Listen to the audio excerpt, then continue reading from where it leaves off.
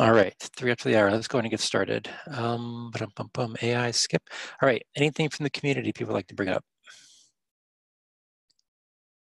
All right, SDK. I think we had a call last week, but I can't remember if there's anything worth mentioning. Clemens or Scott, can you guys think of anything worth mentioning?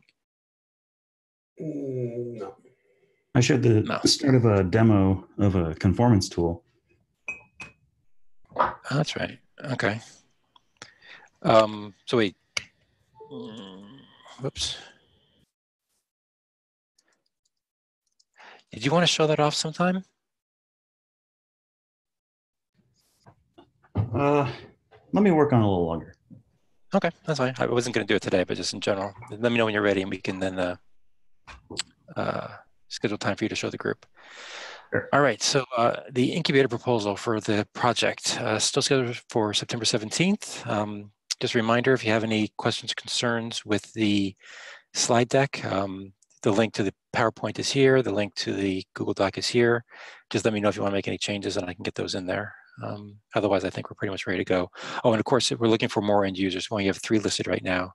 So if you have more you can add, let me know. I'd like to get a list to be longer than 3 if possible.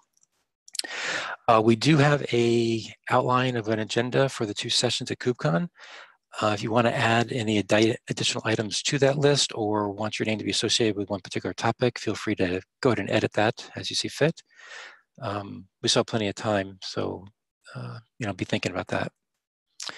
And now we get on to PRs. Before we jump into that, any other topics we want to bring up before we get into PRs? All right, cool. In that case, Clemens, I believe you're up first with this data encoding one. You want to refresh our memory where we left off last time? Well, I know where I was. I'm just not sure what everybody else is. Well, where did? Yeah. So there was a long-winded story around having structured data inside of data that ended up with what we had effectively this map as a structure that was independent of encodings. We gave up on that, and we now allow structured data in the data field, but we only allow it kind of as the encoding the chosen encoding defines it. What remain and so there and with that, specifically in JSON, what we have here, there's no difference between a string and a JSON object because, at least from an encoding perspective, because string is just another JSON expression, and so is an object, and so is an array, etc., and that's all permitted. The only thing for which we didn't have a good way to express it was a pure binary, because pure binaries are not representable in JSON itself. Certainly not if we are encoding a structured event where everything is in JSON. So what we had before was this data encoding field, and then we decided that we wanted to probably rename it. And then what the end of it is this PR, which is choosing to do away with that field altogether and simply making a rule that says if you look at the in-memory data structure, and in memory you find a string, or you find an object, or you find something that is not binary, then you serialize it out as JSON, and then you stash it into a member that is called data. And if you find in your in-memory structure a binary, which means there's some binary byte array there, then you go and take that, you encode it in base64 and put it into a field that is called data_base64. And those two are mutually exclusive. And so I made there were then some suggestions on how to consolidate so first of all, there was a comment that you made, Doug, about those having to be mutually exclusive. So I added that. That's in 135 down there. That's right there. And then, as you see, there's a lot of other deletions because all of these rules around, detecting whether it's a JSON, text JSON, or whether it's plus JSON, and all those things, they basically completely go away, but us no longer making a difference between our previous transcodable way of doing structured data and this JSON model, where we're now effectively trusting that if you have a runtime with good serialization support, like a C# app or a Go app or a JSON app that can, a JavaScript app that can effectively produce a conformant document out of an in-memory structure, and then you read that back into a memory structure that you can then probably from that memory structure that you created also produce a reasonable Avro document without having too much loss. So we're basically assuming that the serializers will do the right thing here. So that's the total of the story, I think. Yeah, so the core of this change really is to do away with all the differences, with all the analysis around JSON, because we no longer need this, with the rule that we have, and basically just say data can occur in two ways, and that is data underscore base64, which always contains base64 encoded information, and that is always binary, and data, which contains all the other types because they're representable then in JSON. There's an analog in the AMQP encoding. There's a parallel PR that's also pending, where Evan made some changes. If you would look. I'm trying to see if I can find that one. Yeah, hold on a second. I think it's this one. No, that's the Avro one. There's one. Oh, sorry. There's one that he specifically made for MQP. And I think that's in the. I think it's in the fix up JSON type in the JSON thing. There's a. I think the. This one. That one, yes. Bum, bum, bum, bum. Okay, that's so typo. Here Okay. So he's making changes to MQP. If you go to the comments, I actually have a. So I agree with everything that he did here, but then I made a comment down here. So AMQP has the AMQP body can occur in three forms. There's an AMQP value, there's an AMQP data, and there's an AMQP, I forgot because it's rarely used. I think there's an AMQP map also, but AMQP value and AMQP data are the two things that are used mutually exclusively. So we're effectively having a, if we make that extra change, we're effectively symmetric here between AMQP and JSON, because there we have a place where where the pure binary goes. That's an AMQP data, and if you wanted to have structured data inside an AMQP message, we'll put that into AMQP value, and the functionality is exactly the same. This is exactly equivalent between the two then. Okay, so let's focus on this one first, just to get one behind us. Okay, so this is the data and database 64. This is how this looks then. Right. All right, so I think from last time, semantically, I don't think you changed anything. I think it was more syntactical and rewording type stuff, right? Yes, that was all. I just want to retell the story so that everybody's really on the same page. Right. Yeah, I made some minor changes to consolidate. Basically, Evan said you should go and take this and consolidate that with section 3 because it's set in section 2.3, I think. Yeah. And so I consolidated that, and as I did this consolidating of the text, I just ran into all this like lines 140 through 151 that then made no longer any sense, and I just threw those out. Right. Okay. All right. So let's open it up. Do people have any questions or comments for Clemens on this PR? I see Tim in the chat is in agreement with the general direction. He may have a wording change for later, but generally it sounds right to him. Anybody else want to comment? Any questions? I'm starting to get a little nervous on how much we're changing right before 1. Like, I think we need to give us more time for all this to soak as we implement the V1 RC1. So I definitely think that's a valid concern. I think that's a separate discussion, though, in the sense that I think that goes into when we want to take the vote for 1.0. And so I'd rather focus on that later on in the phone call, if that's okay, Scott. Okay. Relative to this particular PR, though, unless I'm misinterpreting what you said, Scott, are you comfortable with this one, or would you want more time to review this one as well? I think these are changes that make sense.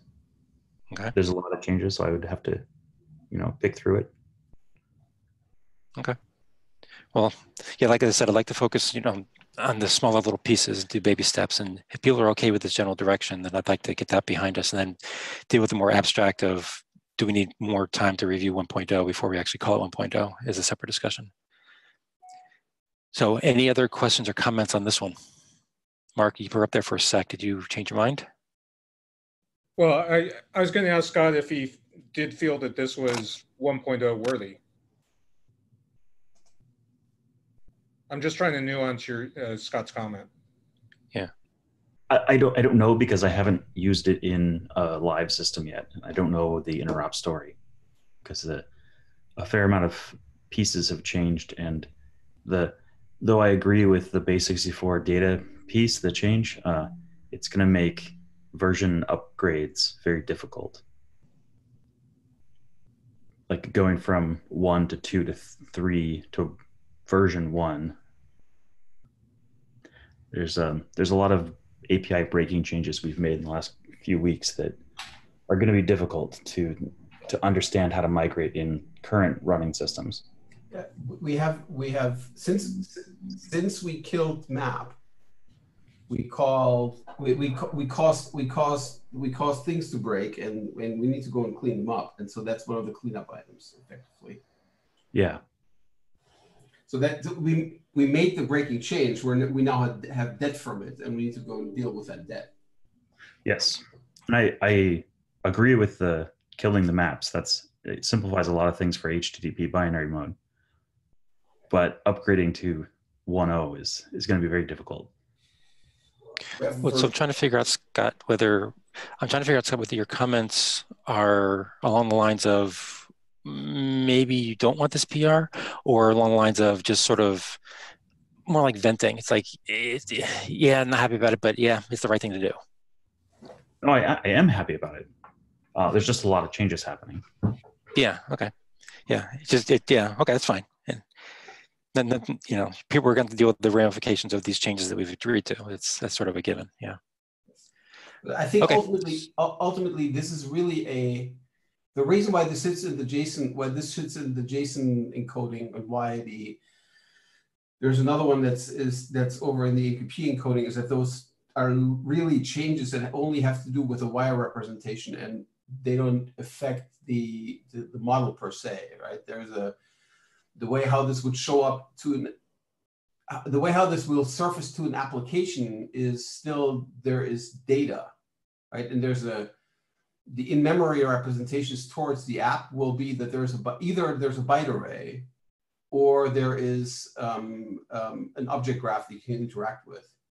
And based on that difference, the wire representation will be different, but the in-memory representation should be stable, and it should still be accessible through whatever the abstraction of the respective API is for data. That should not change. There's really only a restriction in that JSON can't represent binary well, and then there's a special convention with AMQP that if you have binaries, you should stick to them in data. But these are only two differences that have to do with the wire format. Yep. Okay. Thank you. So another round of questions. Any questions or comments?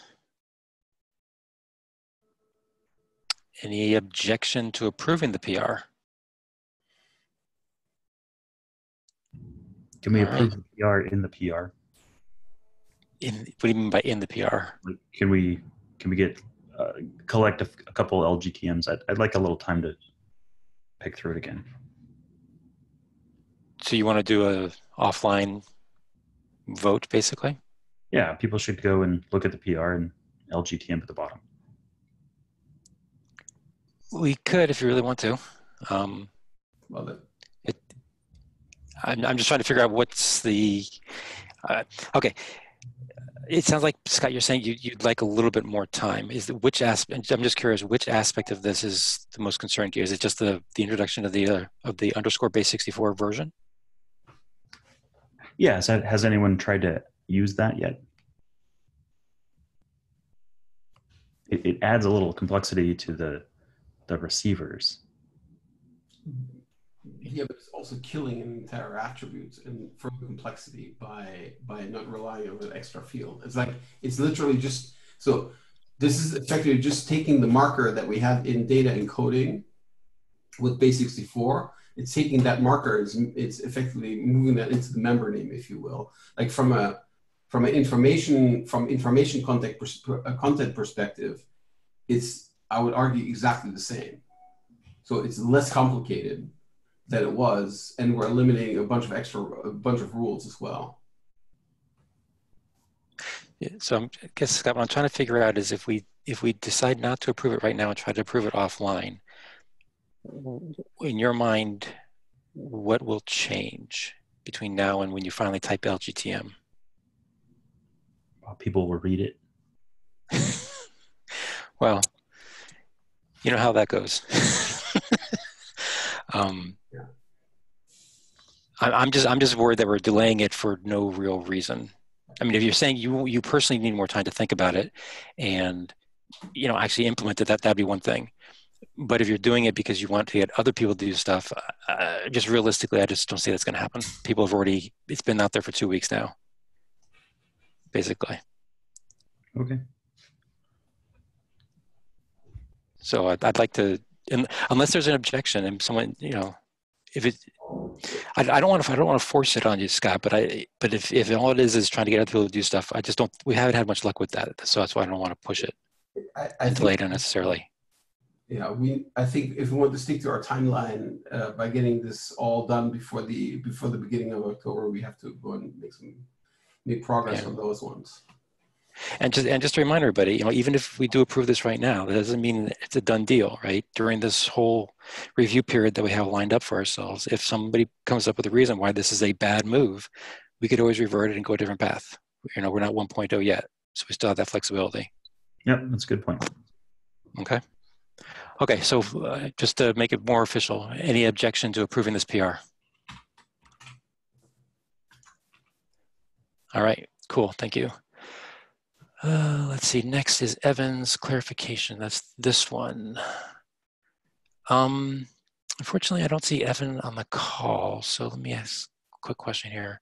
Okay, so I don't think he has any drastic changes since last time. There are a couple of RFC wording changes here, but I don't think that actually changes anything from the intention of this one. Scott, do you know enough about this one to talk to, or do you want me to try to mumble my way through it? I can't wait for you to mumble. Mumble fumble. I think most of this is, the beginning part was just syntactical and changes, I believe.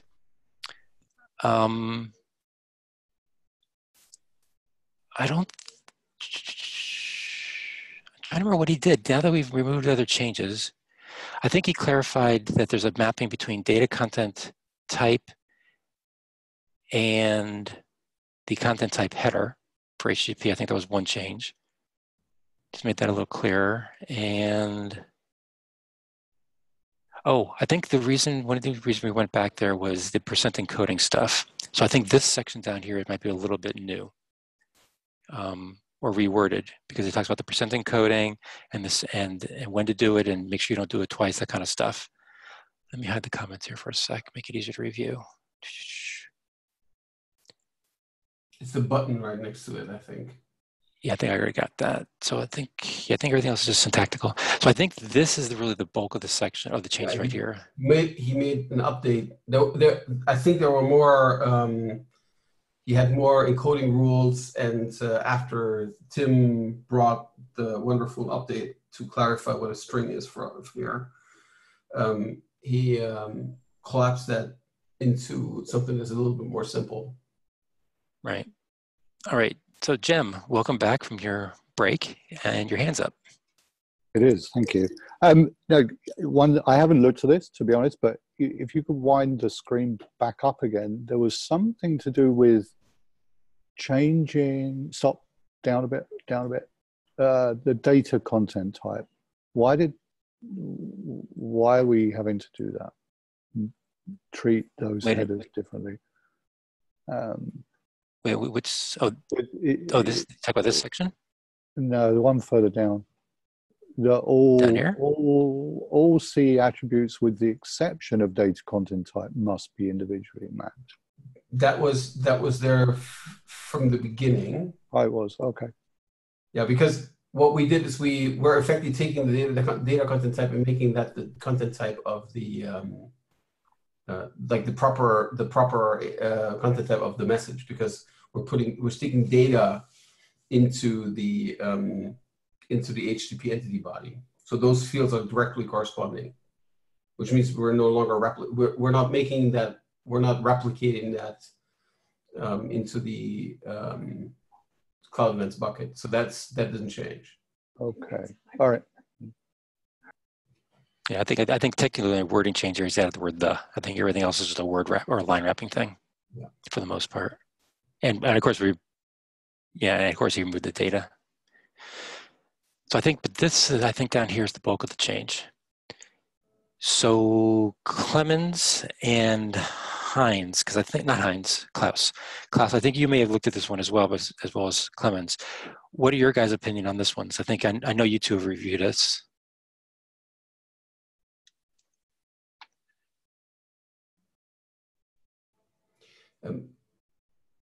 I believe that is correct.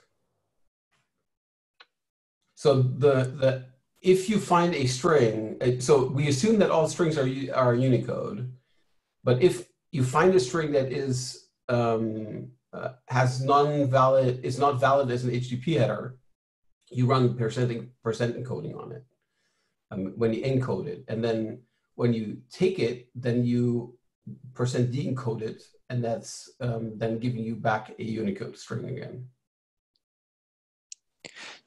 Yeah, the one thing that kind of confused me was why he had to call out this notion of a single round of percent encoding. I'm not sure why anybody would think they would need to do more than one round of percent encoding, but it seemed like a minor thing. People do all kinds of weird things. maybe there's pain in that line. Maybe. All right, Klaus, am I remembering incorrectly? I thought you had a comment on this PR at some point. That's why I picked on you a little to comment here. Maybe not. Maybe I'm missing. Maybe I'm remembering incorrectly. I remember reading it, but not commenting. Okay. Well, do you or anybody else on the call have a comment on this one or a question? I don't actually think it changes a whole lot, to be honest. I think it's more of a clarification text. But I think irrespective of whether the string does or does not contain characters outside the ASCII range, you have to run percent encoding anyways. Because percent encoding, so I think we need to make the rule like if you store a header if you store a value in an HTTP header and you take a Unicode string in, you have to percent encode it. And you have to, because you could run into, you may have percent signs in that, which are in the permissible range, and those you have to percent encode as well. So, so are you just reiterating what he says here, or are you suggesting a wording change? No. He says He says string values which contain Unicode characters outside the ASCII range. And I'm saying, even if you look at that string and it is all within the ASCII range, because it may also contain the percent character, which needs to be escaped, which then is not correct with that rule. You have to go and use percent encoding in all cases. So basically, you want to replace this whole paragraph with just percent encode the values. I just want to remove the clause. String values must be percent encoded. Just get rid of that text right there. Yes. What do other people think? Does that seem right?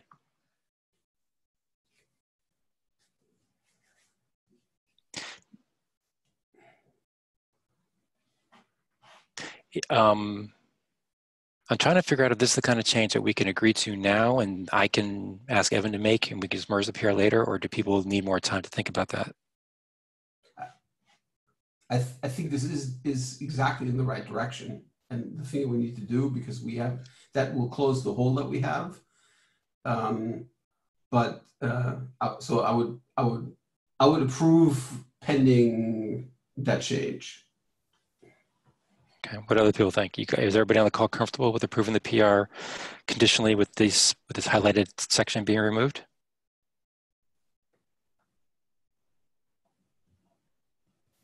Not hearing any objection, but I'm not hearing people jump up and down overly excited either. Heinz, go for it. Heinz, you have to come off mute. Sorry, There I we was go. just saying that I believe that it should be approved, since most people only will bring up the negative. Okay. Hold on a minute. Okay, anybody else want to comment? Okay, let me ask the question. Is there any objection then to approving this PR with the removal of the highlighted text?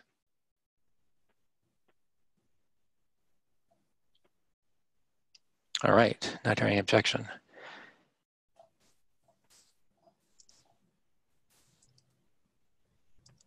Cool, thank you guys.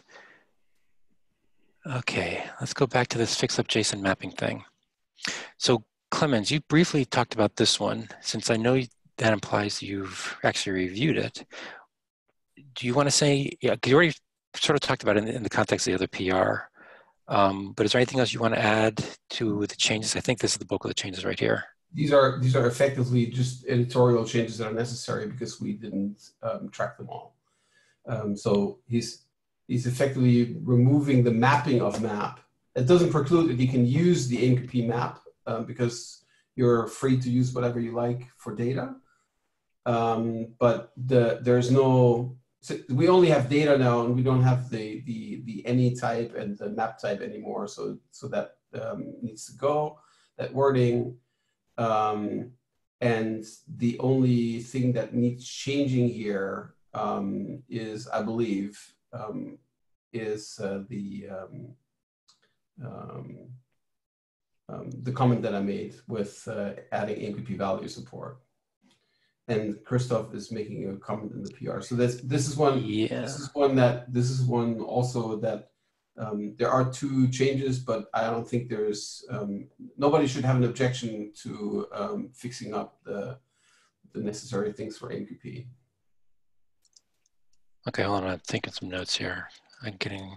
Okay, so let's go back to your comments. Christoph, I made a comment on yours in my notes. So, oops, darn it, what did I do? Good golly, what am I doing? Hold on, I apologize.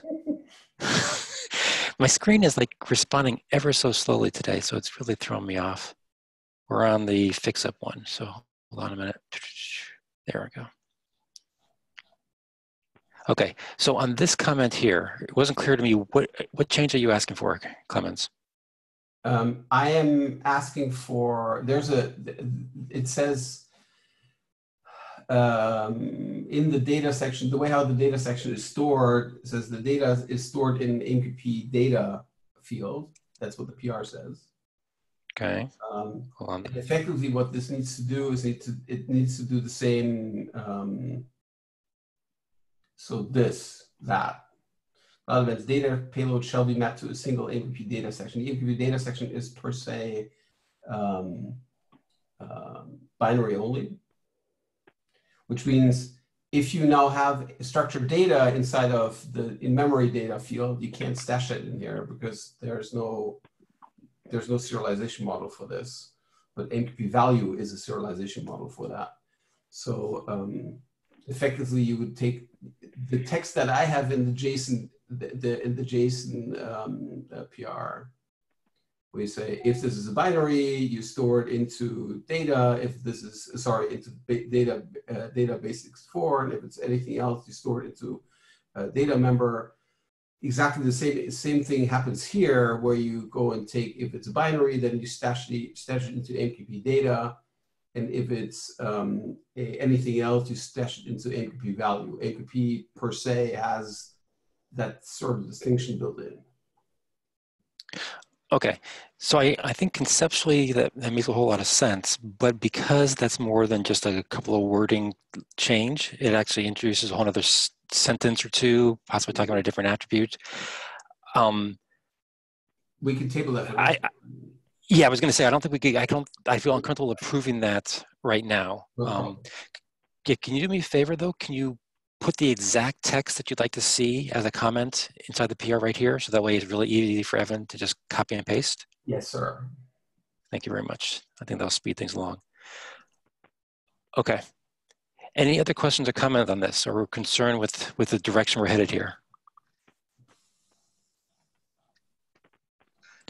Okay, so I'm assuming people are okay with that general direction. We get those changes in. So hold on a second, comments to. Okay, cool. Avro mapping. Let's see. Where are we on this one? Okay, Clemens. Yeah, I'm not happy with that change. Wait, you're not? Is that what you just said? I'm not, with that change in particular, I'm not happy, no. Okay, what about this one worries you? So what he does now is he did a, so this schema exists not to perfectly describe an event, a cloud event in Avro, but it exists so that we can, so the schema exists so that we can even serialize an event in Avro, because Avro is this, is a format that requires a schema to do serialization at all. And so it has this recursion so that you can go and effectively serialize structured data inside of the data field. That's why the recursion existed. So now we changed the rules around data and we took the map thing away. And now he made a change that that data is always a type, is always bytes. So again, that's not symmetric with what we do with JSON, because in JSON we can have structured data inside of data. And so the recursion that the old schema has, where data can contain any other fields, that's something that we need to preserve. Otherwise, we can't take structured data into that field. So this is effectively a change in how the Avro serialization works, because we are constraining the serialization schema. We're not, so this schema is a little different in that it's not a validation thing as you would have that for a JSON schema. This is the thing that actually drives the serializer. So with that change, we would take the serializer's ability away to deal with structured data, structured information inside the data field. And that's why I don't like it. Okay, and I don't think he had a chance to comment back to you on that one. No, he hasn't. So that's something right. that we need to leave pending until next week. Yep, okay.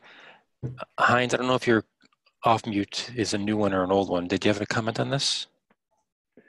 Well, my feeling about adding these extra serialization, but I still believe that Clement's point is very valid, where we're using the constraints of the serialization to kind of bend the spec, which is kind of reverse.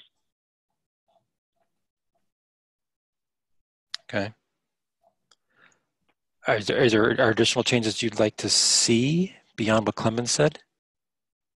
No, actually, I think the main one is, as Clemens points out, is the data field and eliminating the structured data type if it's all going to be byte arrays.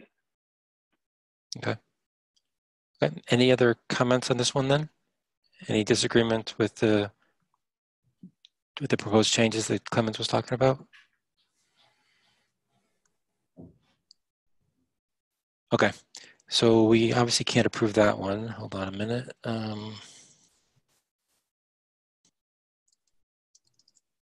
Okay.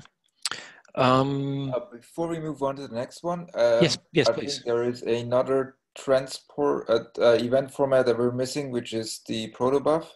I don't know if Evan wants to open a PR. Oh, that's right. I forgot about that. Yeah, I can. I'm not a protobuf expert.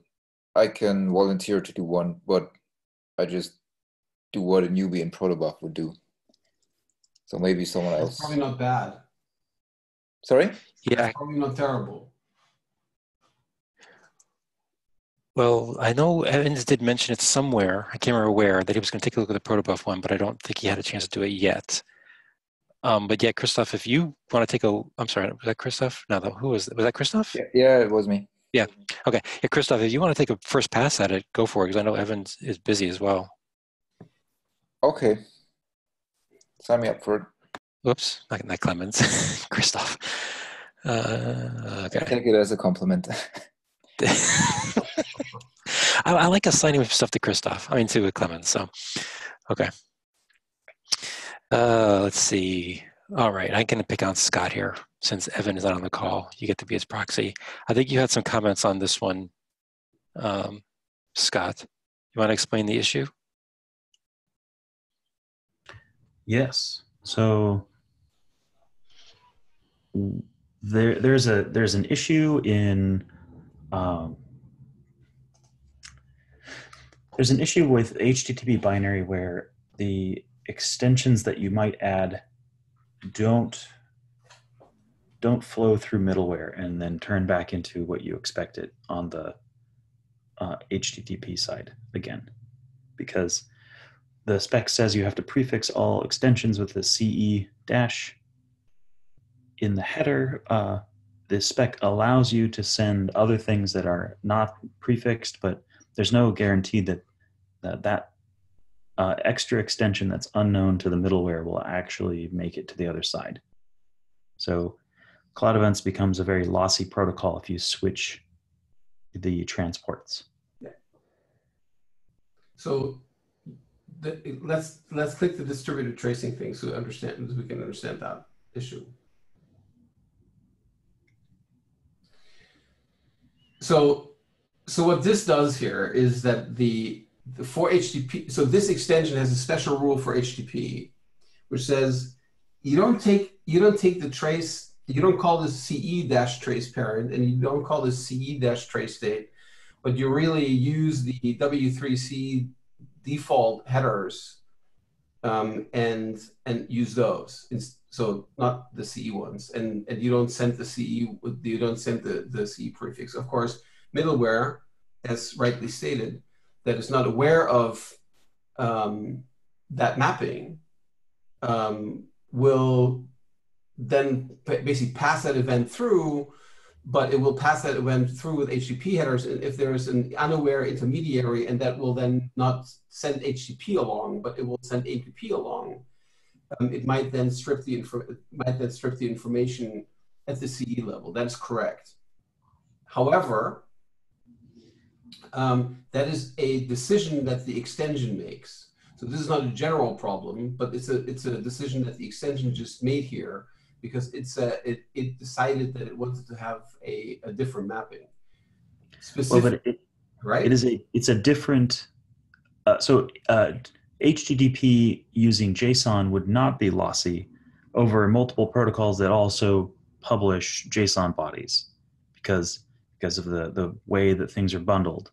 Yeah, but because we have to change the header name, HTTP in binary mode is kind of at a loss So let's, but it does, so this is, this rule here, right, is causing this. So it's nothing that's in the, it's nothing that is in the core spec or in our HTTP binding. It's really that this extension chooses to do this. It chooses to do the override. We permitted the override specifically for that purpose. Now, here's why that's right. If you use distributed tracing and if you use HTTP, then so these mappings go both ways.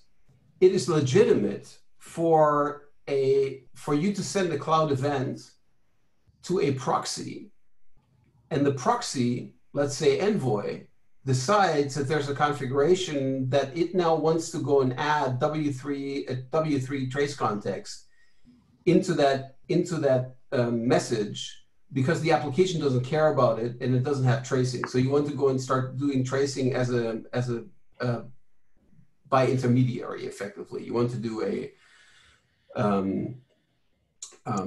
that by the interceptor. Now that is just standard tracing capability that the Envoy proxy adds, and it adds trace parent, trace state. Now, if you deserialize a cloud event and you have that extension activated, so to speak, you get that injected context back into your cloud event because we have this mapping. And that's a function of HTTP and a function of this whole trace context story that is intentionally so. So what we're, and because there's also a mapping for, so in this trace context world, they have a mapping to HTTP, they have a mapping to NQP, and they have a mapping to MQTT, and they actually make rules that if you get an HTTP request, and then you make any request for which a binding exists, then you have to go and pick up that trace parent and trace state, and you have to use it in a downstream, in any downstream request, which means you are supposed to propagate it, which means specifically for trace context, the propagation is guaranteed more or less by the trace context specification and not by us. That's why that's legit, but that's a problem that exists specific, in quotes, a problem that exists and where we're handing off control because this HTTP mapping here chooses to do that. But it's not a problem we have in principle. It's not something that is if we define an extension and we don't make that extra rule, then all the extension attributes will obviously be CE prefixed, and then they will also be propagated. Okay, so I think the order of people who've raised their hands is Christoph, myself, and then Jem. So Christoph, I think you're first. One thing Scott said was that this would only apply to the binary, HTTP binary, but if I'm reading this correctly, it should also apply to the structured mode, where the you should also use the headers in the structured mode for the other libraries to work. And one solution, maybe it's not a good one, but could be to duplicate them. So to use those headers and then also have it in the structured or in the binary in the headers twice. I know it's more data, but maybe then both ways are being served. Well, this is a particular case for tracing because it must be in the headers. Yes, and I would, so that's something that also makes sense to me, to do the duplication. So basically, so I think to solve this particular problem, we can make a clarification in this spec that talks about, that maybe talks about, has a sentence or two about what I just said. And then clarifies that the data should be duplicated into the HTTP headers and then should also be carried in CE headers. That sets out something that we have so in trace context, Microsoft is proposing in W3C and NQP binding. There's a draft out there, and I don't know when and why that hasn't settled, because W3C is even slower than we are. But that proposal, since NQP's message is not changeable once you send it, but this is about propagating state through intermediaries. The thing we're proposing there is that you have to, any changes you make to the trace context so the original trace context goes into the properties of the message, and then any changes need to go into the annotations of the MPP message, which means there's also duplication there. The advantage of that is that you now get effectively two trace context paths. One is you get the trace context as it originated in the application. That is what would end up in the CE dash header, because HTTP and HTTP infrastructure doesn't know about this and won't touch it. And then you have the trace context fields which are presented to the HTTP infrastructure. And if the HTTP infrastructure wants to manipulate the context, because that's like a breadcrumb thing that happens, like you take your input trace context and then you make changes to it, and then you stamp your outbound message with the new trace context. That gives you now two paths. One is end-to-end, where it's literally just cloud event to cloud event to cloud event without the transport infrastructure in the middle.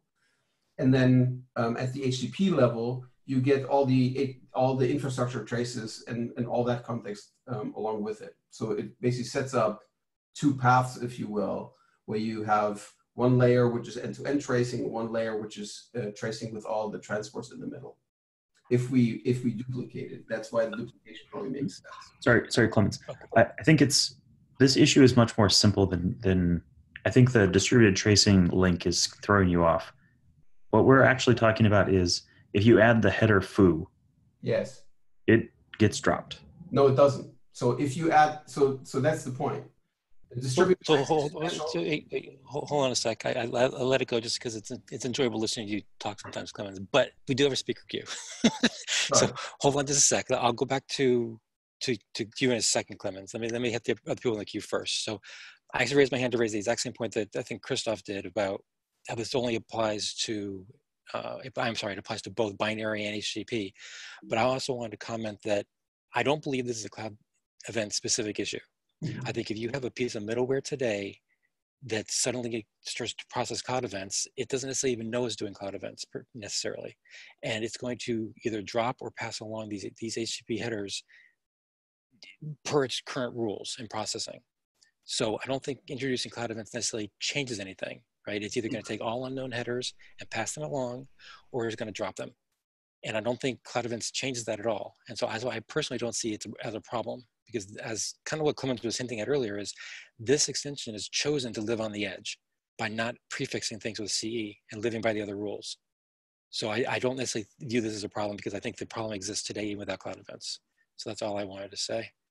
But I think, Jem, your hand's up next, and then we'll go to Scott and Clemens. I think my comments were along similar lines, in that really it sounds like what this cloud event extension is saying is we want to use a W3C tracing. And so in reality, it should be that spec that's dictating how the transport encodings work. Because realistically, the trace context is not, is it really an attribute of the cloud event? I think that's the thing. Or is it an attribute of the larger processing and then a transported context? So I think we're probably talking about the same thing. But it does sound like Scott had a bigger issue than just tracing. Yeah, so I got myself across there. Okay. Well, Scott, actually, since I interrupted Clemens, I'll let you go, and then Scott, you're next. Yeah, Scott made a comment that generally they are dropped in the HTTP binary mode, the attributes, and they're not. So HTTP binary mode forces prefixing for all the cloud events context attributes, which is also true for extensions.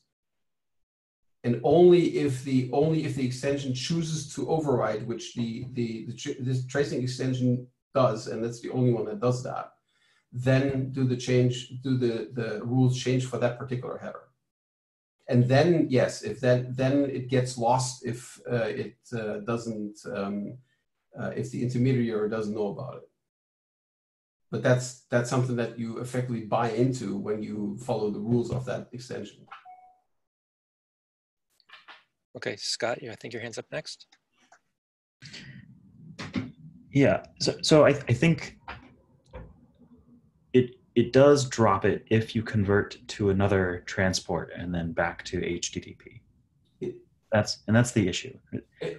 You can't decorate the event with your extension headers and expect them to show up on the other side. So that's true if you don't follow the trace context rules. So if you follow the trace context rules, which you effectively invoke when you use that extension. No. Forget trace. Forget trace. Just like add your own header to it. If you decorate anything in HTTP binary mode and you don't prefix it, Cloud Events will drop it. Well, that's correct, because then you're just decorating the transport frame, and that doesn't go end to end. So I would propose that we drop extensions having CE in them. I would actually go the other direction and require all extensions to have CE in them. But you're modifying the HTTP object. What do you mean? Like you can't go from, so look at this little, so you go from a client to HTTP to some sort of middleware. Yeah. And let's say it ends up HTTP again. Yes. What the client sent is not what the processor is going to get. Yeah, but so HTTP per se, so you're not setting up an HTTP proxy route, right? You're routing a cloud event through multiple hops, and what you're entitled to is everything that's part of the cloud event, but not everything that's part of the original HTTP message. Right, but one of the pitches that Doug's made is that Cloud Events is just adding 4 headers, trademark. But that's not quite right, because if you just add those 4 headers, almost all of your message in the headers gets dropped. But so are you saying that if you create an HTTP message, and you put a cloud event in there, and then you also add the header foo to the HTTP event, to the HTTP message, that you expect that header foo to show up on the other side? Yes. I don't think that's a reasonable expectation. Yeah, I would agree, because I don't think that has anything to do with cloud events at that point. Well, so if you have an existing webhook endpoint, it invokes you, and you want to turn that webhook into a cloud event, it should be as simple as adding a couple attributes into the header, keep the payload the same, keep the headers the same, and then middleware shouldn't drop it no matter what transport it goes over. Yeah, but you can't expect that, because there's a bunch of headers in HTTP which only make sense inside of HTTP. That's right. So we could choose to drop the known doesn't make sense headers and keep everything and expect them, if it's not a known HTTP context header, like content length, doesn't make sense to send along, we drop those and we bring along everything else. That the only way this works is if you stay at the cloud event. You can't start at the transport layer. You have to start with a cloud event with definitions of the cloud event, and then you map that to a transport layer. You can't start with an HTTP message and expect that everything that's in that HTTP message will then end up in that cloud event. That doesn't work. So since we're running low on time here, let me go to the people in the queue. We may have to stop after Christoph. So I think it's Heinz and then Christoph. So Heinz, go ahead and go first. I think your hand was up. Yeah, just 2 quick things. One is it doesn't magically go from HTTP to some AMQP broker. You're going to need to use a mediation layer where you got to put some kind of code to do that, where even the cloud events headers between HTTP and AMQP do not use the exact same name for the name value pairs in the header. So you have to have some mandatory processing in between. And I would assume, and again, maybe that's a bad assumption, but that that is then under the control of whoever's doing the transformation from an HTTP transport to an AMQP middleware transport. So if there's got to be code, it's going to be some developer who can make that decision. I don't think you can mandate as you're going in between, especially since we don't use, at least the specification for the two transports, do not have the exact same header values, at least as far as the name and the name value pairs. Okay, Christoph, I think you're up next. Yeah, I wanted to comment on the add 4 headers to your existing HTTP call, and then you've got a cloud event. I think that's a catchy marketing claim, and it's good at that, but it's not the full specification. So it works in some cases where you only use the HTTP body to transport your message, but it doesn't work if you also use the headers. So I wouldn't, I wouldn't take it too literally. I would take it as a marketing claim to get people interested and listening, but maybe it's not ideal to strive for that this becomes, in all edge cases, also represented in our specification. I think you just criticized me for being too close to marketing. I'm not quite sure, but okay. No, I didn't try to. No, I said it's a catchy marketing claim. It gets people interested. That's what marketing do. But I know. I'm just joking. No, I agree with you. If you all right. Go ahead, Clement. Last up. If you have a custom header that's called my API key, and then you put the API key in there, if all headers ought to be forwarded, you're now leaking the API key because the intermediary doesn't know. So you can't, right? There's all kinds of stuff that is literally just hop to hop that you can't blindly forward without having a rule for it. And the rules that we have for forwarding things is by making those cloud events attributes. Okay, and with that, I think we're going to have to call it time because there's 2 things I want to do. First, it sounds to me, based upon some of the changes we proposed to some of the open PRs, that we actually are not ready to claim, even with these current PRs that we just approved today, that we have an RC1. Because I think, for example, we have Evan's 2 PRs, they need to get resolved. Does anybody disagree, or does anybody think we actually should try to push for RC1 with today's approved PRs? Okay, I'm not hearing objections, so we'll push this date out to the 12th. We'll try again for next week. So please work on your PRs and get your comments in there. Try to get them out this week, because if you wait till next week, Thursday will come out really, really fast and people won't have time to review it and think about it, especially since Tuesday is the deadline for normative changes. And finally, Doug M. and Fabio, are you guys there? I want to make sure I get you on the roll. I'm here. Fabio. Okay, I got Fabio. And Doug, are you there? Doug's here. All right, cool. Anybody else that I missed for a roll call? All right, and just to be clear, what's going on in the chat relative to the protobuf? Who has the AI to work on the protobuf stuff? So Scott said they internally agreed to drop it, the whole thing. So he's going to make a PR to do that, and then there's no point in me making a change to the protobuf spec itself. Okay.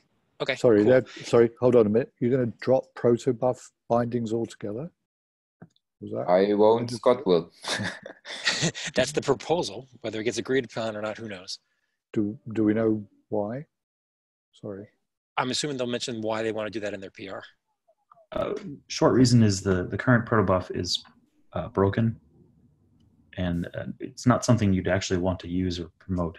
And if we V1 with that protobuf, we're stuck with it forever. So it'd be safer to remove it. It was a giant fight to get that in here, but okay. Yeah. Yeah, but the amount of compromise that we had to make to get that into the spec broke it. Okay. Okay. All I would say is if we're pushing in Avro, then we should do Proso at the same time, even if it means reworking it. But we can take that offline. Yeah, we do need to take it offline because it's taking over time. So last reminder, please add all your comments to Evan's issue they were just discussing about why it's a good or a bad idea to do what he's suggesting, or if you have other alternatives, like I think someone said, duplicate the data between CE and normal headers. So please put comments in there so we can try to resolve that one during the next week or so. All right. And with that, we're slightly over time. I apologize for running late, but thank you guys very much. And we will talk again next week. Thanks, guys. Bye. Thank you. Okay, bye. Thank you very much. Bye.